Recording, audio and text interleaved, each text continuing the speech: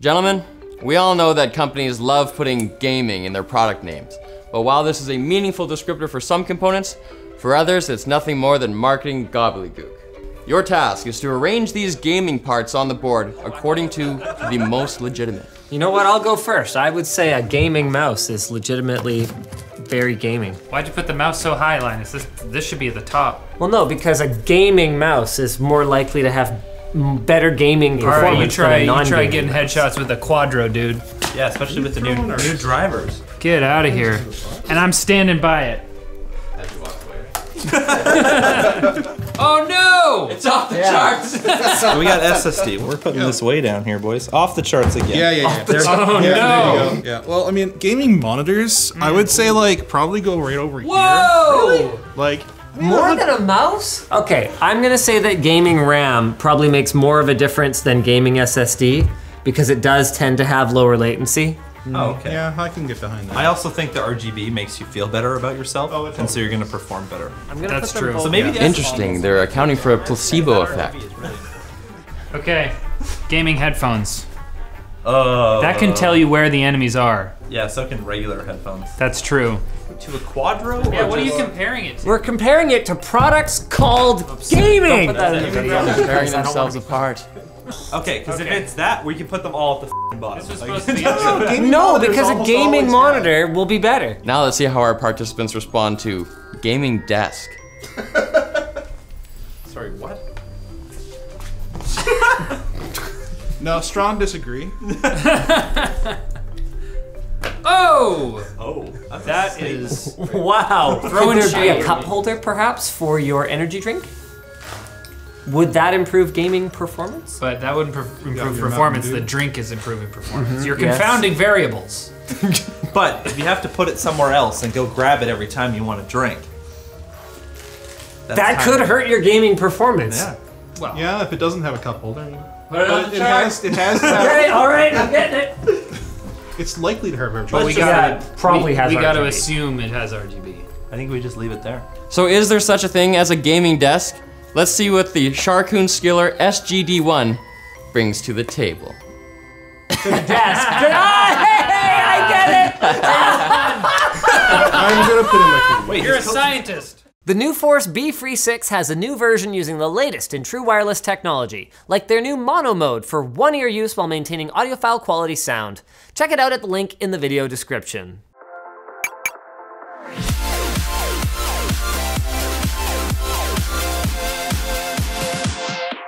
First, let's start with the facts. The SGD1 is a 55 by 27.5 inch desk that stands 31 inches tall. It's got a wooden tabletop with a scratch and apparently splash resistant coating and hefty triangular steel legs. On balance, the desk feels robust and sturdy. It's a good desk, but is there anything about it that makes it a gaming desk, other than its explicit, but not, in my opinion, over-the-top gamery looks? Well, Sharkoon claims that the desk does indeed have specialized functionality for gamers, though I'm not sure I really buy it. Let's go through these features one by one, shall we? First, the tabletop is large enough for essential equipment. Well, there's definitely enough room for a monitor, keyboard, and mouse, though you might have difficulty fitting your desktop on there too, depending on how big your case is, especially considering the shape of the desk kind of prevents you from comfortably sliding the rest of your stuff over. Still, I'll let them have this one. Next, it's the ergonomically chamfered edges that ensure comfortable gaming and working even over long periods.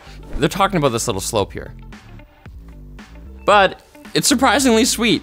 It's easy on your mouse arm, and if you pull the keyboard close to the edge, it makes a really nice natural wrist rest because your wrists are in a neutral position rather than extended, which can contribute to repetitive stress injuries. This one definitely counts. But the strangest claim is that the protruding elements at each side provide convenient support for the elbows. The elbows. Really? This one wasn't working for me, so I enlisted the help of the other writers.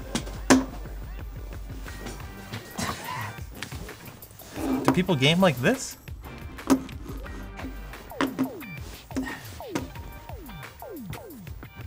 Oh, that's way better. Well, there's two ways that I can see. One is if you have two gaming computers for like, I don't know, team play or something, you got an armrest right here and an armrest right over there. That's actually a pretty good point. I didn't realize that I was using this edge. But would it really matter if I didn't have this edge? I would still be over here.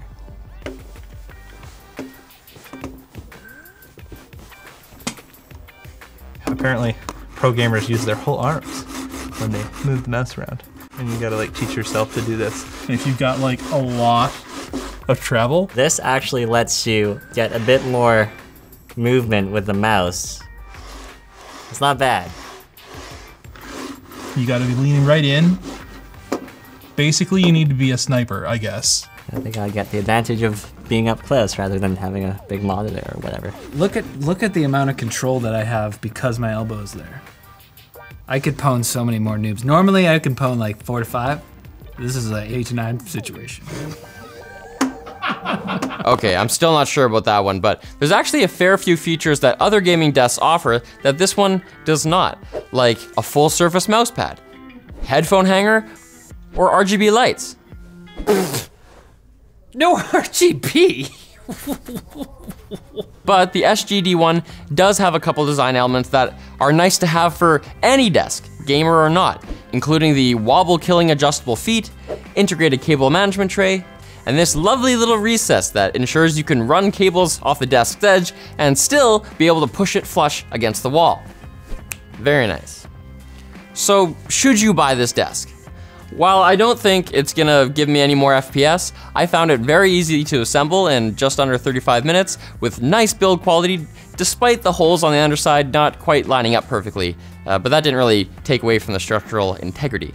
So if you like the look, and I hope you like blue because it's the only color, if you live in a region where this puppy's actually sold, or especially if you already own matching Skiller products, this is a desk you can really stand behind.